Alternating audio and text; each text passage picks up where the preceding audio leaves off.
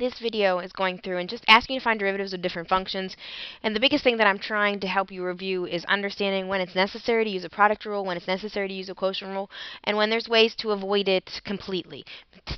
Some students tend to overuse the rules, or they try to apply a rule and make it more complicated when it wasn't necessary. So trying to help those issues. When you take your quiz in this first part of Chapter 2, when you take your test on Chapter 2, both will include a section that the directions will be exactly like what you're reading here in front of you. It will just say find the derivative, find dy dx, find f prime, and some wording like that.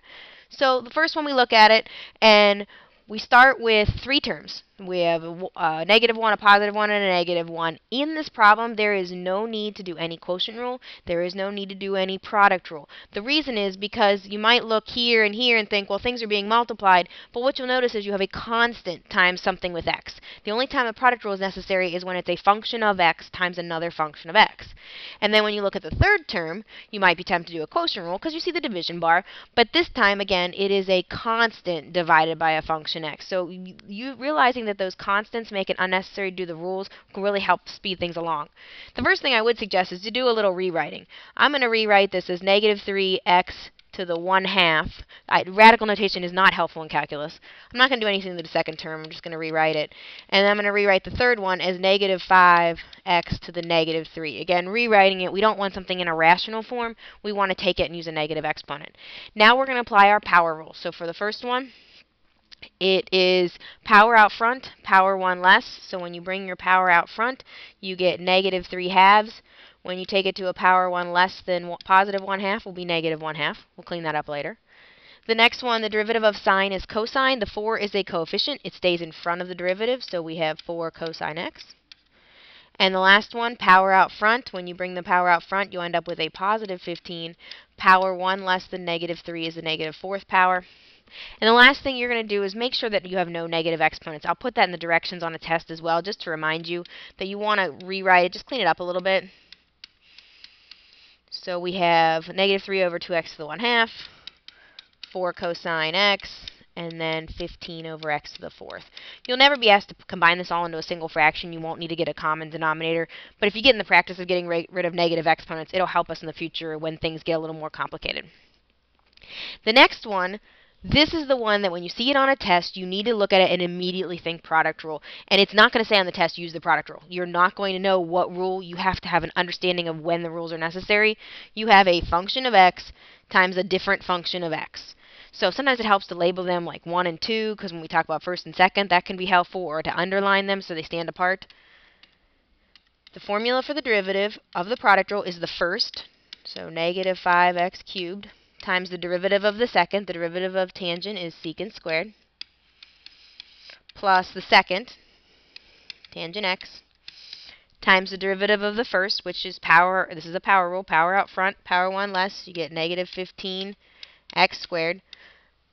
The only thing that I would ask is it does look a lot better if you put your numeric pieces in front of the trig.